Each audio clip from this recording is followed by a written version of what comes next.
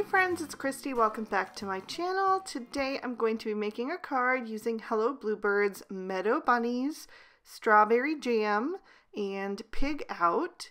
So I have stamped all those images out on some Spectrum Noir Ultra Smooth Premium White cardstock with Lawn Fawn Jet Black ink, and I'll be coloring with my Copic markers.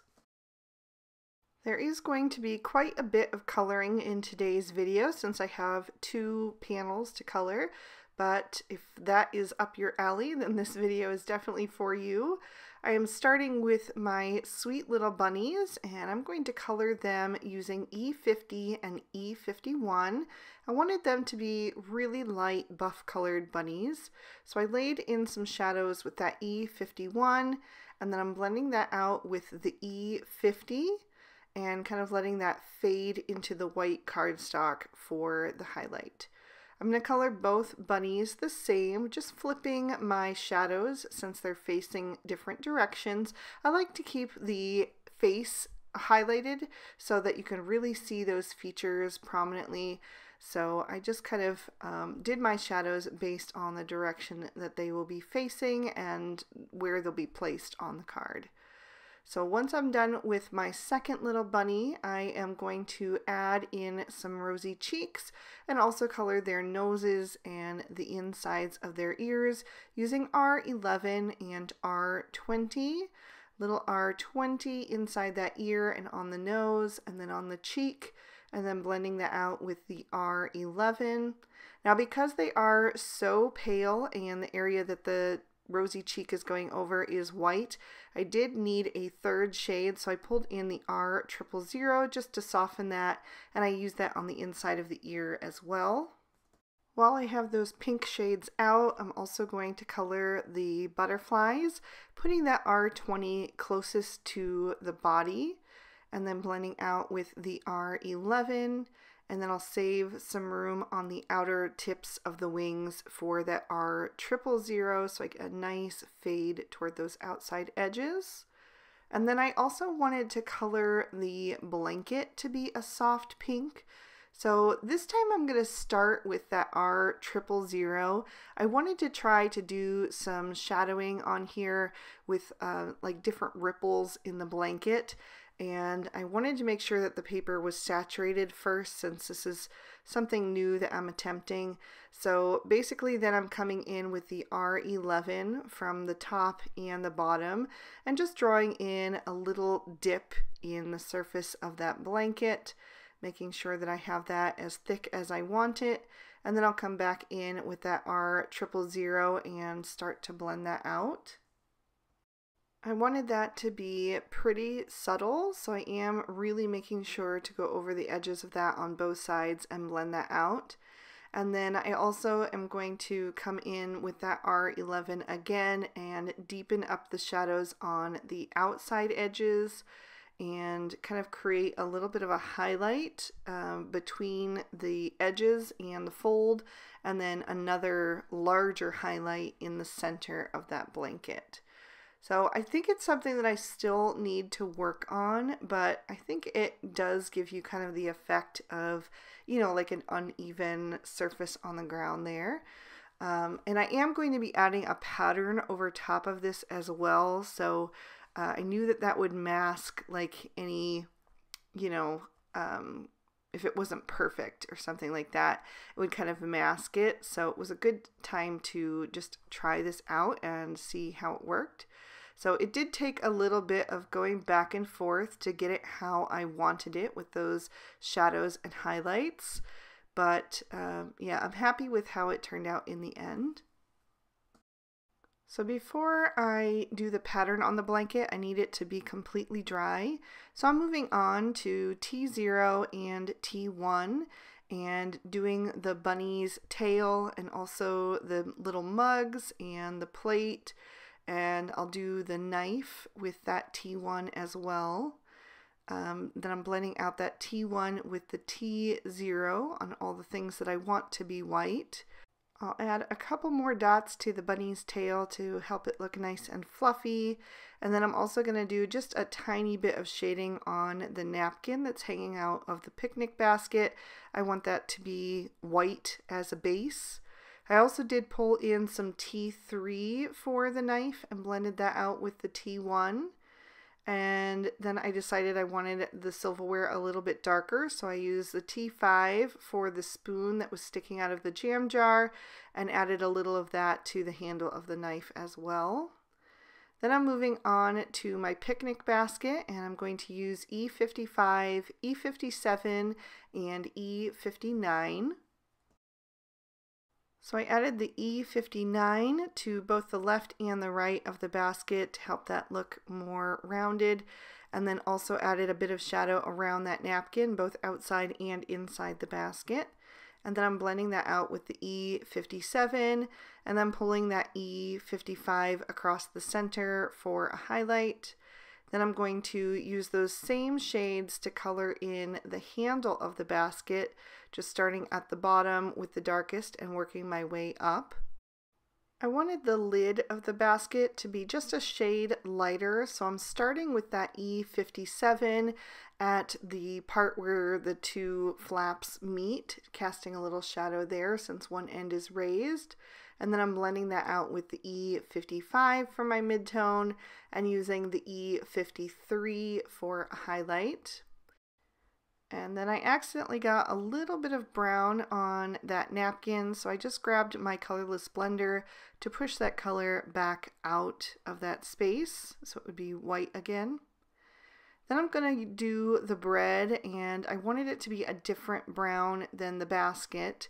So I went with the E30s. I chose E31, E33, and E35. I put the darkest at the bottom where it would be the most browned, and then I'm blending toward the top with the E33 and then the E31.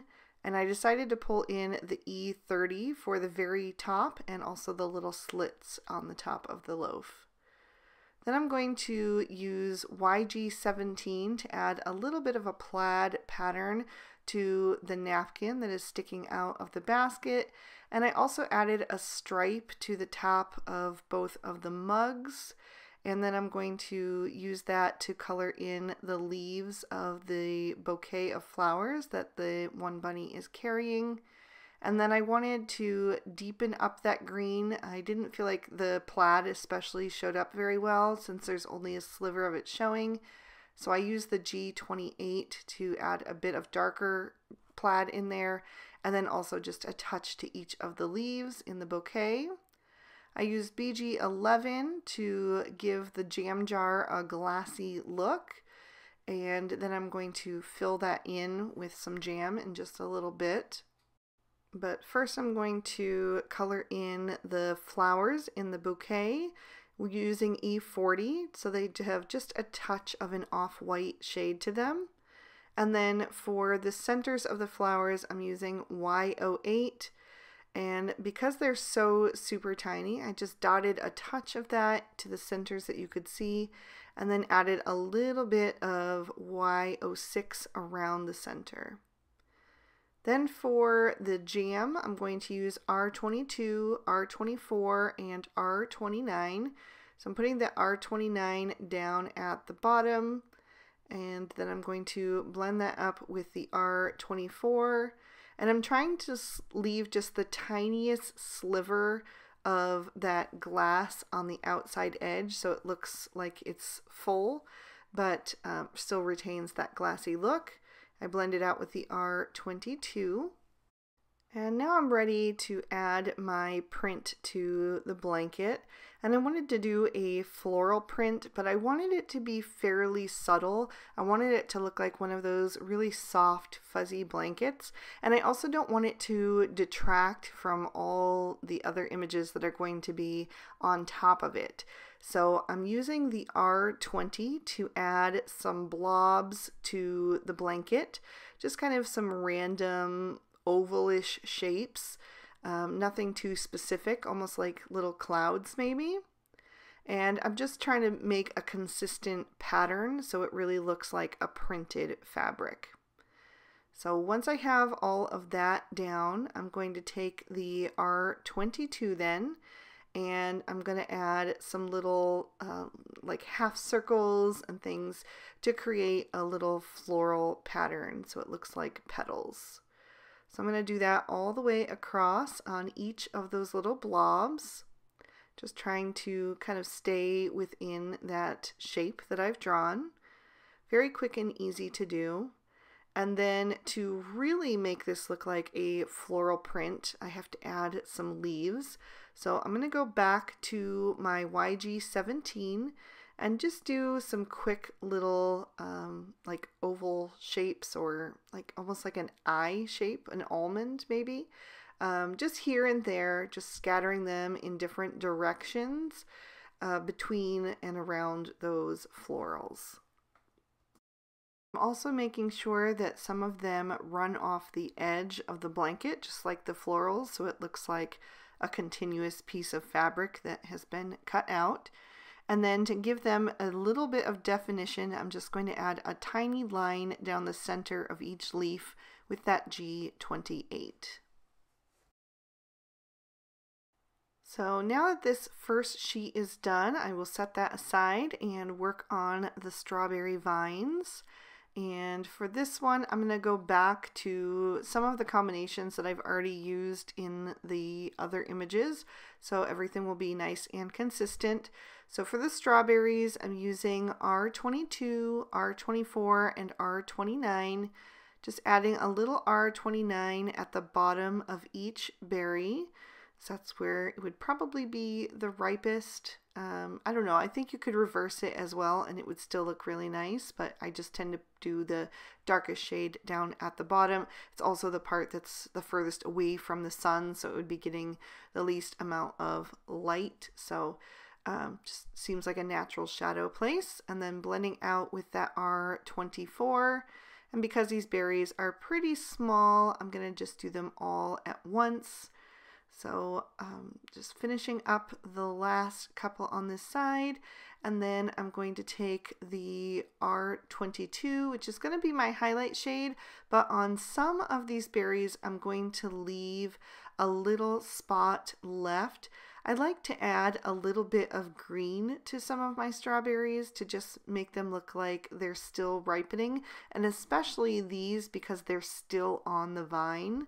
So some of them I'm filling in completely so that they'll look like they're in different stages of ripeness. But then for the others, I'm going to grab a pale yellow green. It's YG01. And I'll just start in that white area that I left and blend that down into the pink so that it's a little more seamless. But it just gives a little extra unexpected something to those berries. And for the vine, I'm going to go back to the G28, and I'm just going to color that vine in almost completely with that shade. It's such a thin little line that you really can't fit more than one color in there. So just using the very tip of that marker and light pressure to fill that in, and the only place that I'm going to leave a little smidge of space for an extra shade is at the very end of that vine where it is the thickest. I just left a little bit of room there for another contrasting shade. And then I'm going to do the vine on the other side as well, just being very careful to stay in those lines because, like I said, they are pretty skinny, but as long as you use a light pressure and don't push down too hard on your marker, it's very easy to color in.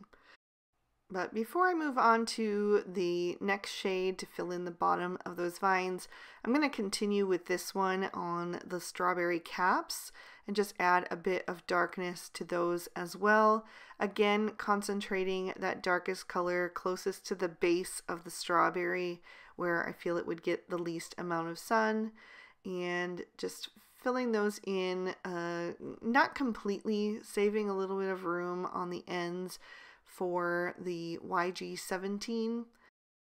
So I'll fill in the rest of the caps with that. I'm just using 2 shades on those caps because they are pretty thin little spiky bits, so I felt like 2 shades was plenty. So just kind of flicking that color, pulling that G17 in with the rest, and also filling in the bottom of those vines where I left that little bit of space. So I'm going to just finish up these last few, and then I'm going to start on the leaves. And for the leaves, I'm going to go back to my darkest shade, that G28, and I'm going to add a little bit of color at the base of each leaf, and then also bring it up on the sides just to kind of fade that color out toward the outside edges. So I'm going to do just one vine at a time because this color it is pretty dark, so if you're not doing something small, I do think it's better to blend out while it's still really saturated and wet. So now I'm going to come in with that YG17 and just pull that color even further toward the outside edges. Because these leaves are a lot broader, I will pull in a third shade to finish those off. So I'm just filling in almost to the edges, but still leaving a little bit of room there for a highlight. And that highlight shade is going to be YG13. So it's got a touch of more of a yellowy tone in it. It's just going to brighten up those vines and give them a fresh look. So I'm working on the rest of those leaves, just filling in all of those on the left side. And then once they're done, I'll go back and do the leaves on the right. And I will do a second layer on all of the leaves off screen as well, just to blend out that difference, especially between the G28 and the YG17. There is a pretty big step there, but it's the closest that I have in my collection for this combo. So I'm just going to do a second layer to smooth things out and increase that saturation, but I'll do that off screen because it's pretty repetitive to just color in all of these leaves over and over. But anyway, I do love these strawberry vines so much. The Strawberry Jam stamp set is one of my most favorite stamp sets of all time. I just love it. And I love the little critters that come with the set, the little mouse and the bird. And I've done a card with that previously. But I just thought it would be fun to mix it up with some different critters. And you guys know how much I love bunnies, so that's what I decided to go with today. For the strawberry blossoms, I'm going with E40 and E41. So they're going to look like the same flowers that the bunny with the bouquet is holding. So I'm just doing a little E41 at the very center of each flower and also on the one that's kind of folded over a little bit. And then using the E40 to pull that color out down each petal so that I just get a nice little bit of an off-white shade in the center.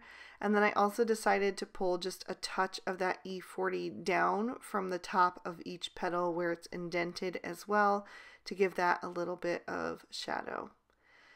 So once I have the flowers colored, I'm going to go back to the same colors I use for the centers of the other flowers, which is Y08 and Y06.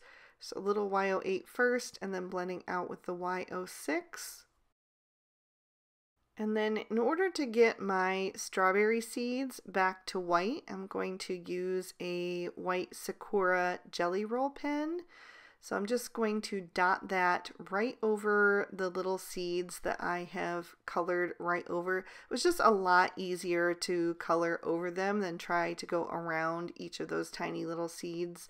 So this is a much quicker way to get those looking like those white seeds once again. So just quickly dotting those right over the places where they're drawn in. And I think that just really gives them a lot of texture too and really brings them to life. So once I'm done with those strawberry vines, I also want to take a clear glaze pen and I'm going to go over the jam jar. So it's the same kind of pen. It's a Sakura Jelly Roll pen, but this one's just clear and it gives you a nice gloss. So I thought that would be perfect for the glass. Just going over that completely and then also on the top of the jar. And then I'm going to trim these images out with their matching dies. To give my background a bit of scenery, I'm going to take a piece of Bristol smooth surface cardstock and the Lawn Fawn cloudy stencil, and I'm going to blend on some Salvage Patina Distress Oxide ink. So I'm just starting at the top and working my way off of that stencil using a firmer pressure as I leave the stencil, and then kind of lifting up and getting lighter as I make contact with the paper so that I get a nice little fade as it goes up.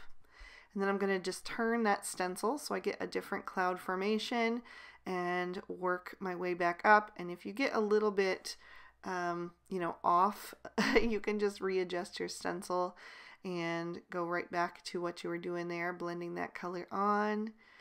And then I'm going to turn my stencil one more time and do one more cloud formation because I want to save some room at the bottom for the grass.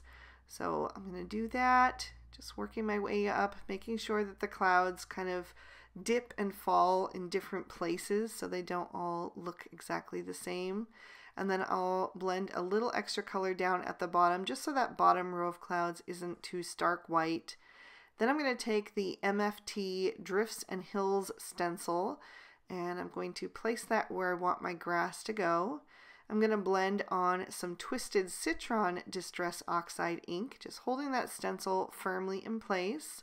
And again, starting at the top where the stencil is and working my way down that panel. Today I wanted the grass to be darker at the top and lighter at the bottom, so I am going to darken that up with some Mowed Lawn Distress Oxide ink. Just going right over the top of that and letting that fade into the Twisted Citron. And making sure to hold that stencil really tight so I get a nice, seamless outline of the hill. And then I went back and blended the transition with the other mini ink blending tool. Then I wanted to add some splatters to the sky, so I'm just going to use that Drifts and Hills stencil as a mask now. And I pressed some of that Salvage Patina Distress Oxide ink onto an acrylic block, watered that down a bit, and then I'm going to mix that up so it's a little bit more of a flowing consistency and tap that off the block with a paintbrush so I get some little speckles in the background. So once I'm finished with that, I will remove that stencil and set this aside to dry completely. In the meantime, I'm going to take a piece of pattern paper from the MFT Pretty in Plaid 6x6 pad, and I wanted this green plaid. I'm going to trim that out with the Hello Bluebird Gallery Frame 6 die. I'm just going to use the outer frame of that, and I also die cut that out of some plain white cardstock so that I can glue these together and make it a bit more stable. I want to use this as a frame and pop it up with some foam tape, so I needed it to have a little more structure than just the pattern paper on itself. So now that the background has dried, I'm going to stamp my sentiment using some VersaFine Onyx Black ink. And I'm doing the one that says, "Time spent with you is my favorite," from the Strawberry Jam stamp set. So I just stamp that down in the center of the background. And then I'm going to stamp on the inside of my card base. I'm using some Lawn Fawn Cilantro cardstock and Noble Fur ink to stamp the little bunny with the bird from Meadow Bunnies, and then the sentiment is also from Strawberry Jam. So now I'm ready to start assembling. I'm going to take that background and adhere that to the card front, just making sure that the corners are lined up nice and straight on there.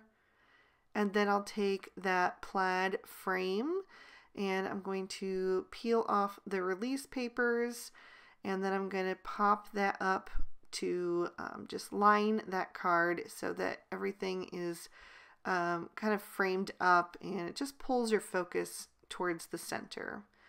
So making sure that that is lined up nice and straight as well, and then I can grab my images. So the strawberry vines are going to partially cover the frame. So I just needed a little bit of foam tape at the top where I wanted that to have a little bit of lift, but I wanted it to be flat at the bottom of the scene so that I can layer all of my other elements on top. So just adding some liquid glue where the foam tape isn't, and making sure that I have those vines on there kind of equal on both sides of the sentiment. I did realize that my sentiment was accidentally stamped just slightly to the left, so I will try to balance that out in a little bit with one of the images. But in the meantime, I'm going to add that blanket down at the bottom. So I just needed to trim off the end of that vine so it wouldn't be poking up behind the blanket. So I'll adhere that down right above the frame down at the bottom. Then I'm going to grab the sitting bunny and add her over on the left-hand side. So she's the one who has packed this picnic and invited our little guest bunny over for a nice afternoon in the sun under the strawberry vines. So I'm going to tuck the picnic basket behind her foot to just push that a little bit further back in the scene. And then here comes Mr. Bunny with his bouquet of flowers for the date. So I'll add him over on the right hand side. And then next I'm going to add the little jar of jam, kind of spreading the things out between the two of them.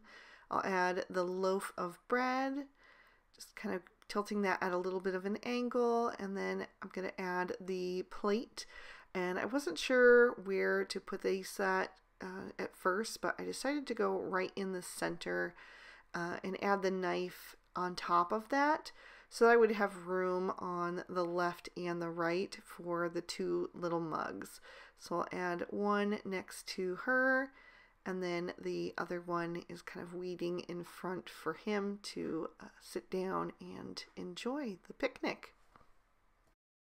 So all that's left is my butterflies, and the first one I'm going to place right next to that sentiment to kind of balance it out, since like I said, it was just a slight shift over to the left by accident. And then this final butterfly, I went back and forth, but decided to fill in the space between them and have that butterfly kind of hovering above those flowers as if it were drawn by the flowers. So to finish up this card, I just need to add a little bit of glitter to take it over the top. So I'm going to grab my favorite Stardust stickles and add that to the centers of each of the strawberry blossoms, and also to the centers of the bouquet of flowers, and a little bit to the butterfly's wings as well. And then I will lift that up to the camera so you guys can see how that catches the light and also the shine of the jam jar. And I will open that up so you can see the inside as well. Super cute. I love these bunnies so much. So I hope you guys enjoyed this one. If you did, please be sure to hit that like button and subscribe. Ring that notification bell so you don't miss any future videos. I post new ones every Monday and Friday. If you're interested in any of these products, I'll have everything listed and linked for you in the description bar below, so you can just click and go. And if you'd like to keep watching, here are 2 extra videos I thought you might also enjoy. You can click on either one to check them out. Thank you guys so much again for watching. I hope you all have an absolutely amazing day. Bye-bye.